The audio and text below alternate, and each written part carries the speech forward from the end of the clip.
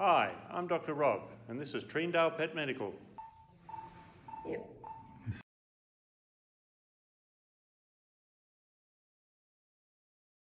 The stifle or knee is basically two round bones coming together, which is very unstable, and the meniscus are essentially little wedges to stabilise the knee. In reality, it probably looks a bit more like this.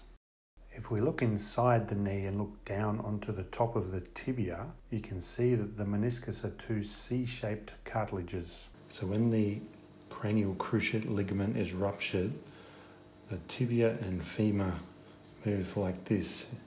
This shearing force tends to split the meniscus into something we call a bucket-handled tear. So torn meniscus. Okay, now we've got to get it out. We cut each end of the bucket-handled tear, removing the damaged piece of cartilage, being careful to preserve the rim of the meniscus that's still attached to the joint capsule. With continued shearing forces, the bucket-handled tear tends to split further and fragment and fissure. Bits of cartilage can float away, creating joint mouse or floating cartilage. It is really important that the meniscus is checked during cruciate surgery.